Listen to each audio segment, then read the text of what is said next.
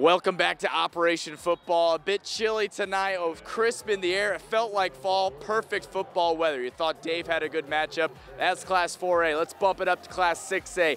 5th ranked Hamilton Southeastern, fresh off a regional appearance a year ago, paying a visit to 13th ranked Avon, who knocked off Ben Davis last week. Second year head coach Rob Gibson is really feeling it with these guys. This one was a lot of fun. Operation Football Channel 13!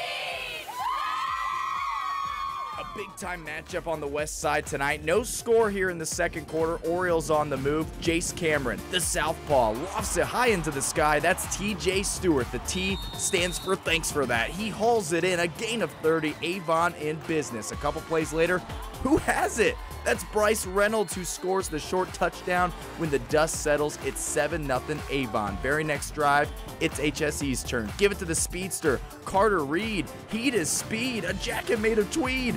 I digress. A gain of 20. Couple plays later, Reed finishes it off with a short touchdown. We're all tied up at 7, late first half, and the Royals did not look back from there. 5th ranked IHSAA gets it done on the road over Avon. 28-10 is your final.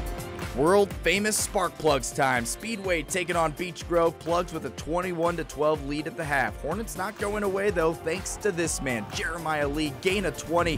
BG in business. Couple plays later, if it ain't broke, don't fix it. Lee takes it in for the score. 2-point conversion is good. Hornets pull within just 1 in the third quarter. Speedway though put the screws to them on defense when it counted. Ezekiel Amale sacked lunch. Plugs pull away in the end. 48-26 your final. Find all your scores from tonight's slate at WTHR.com. We'll see you for Operation Football next week.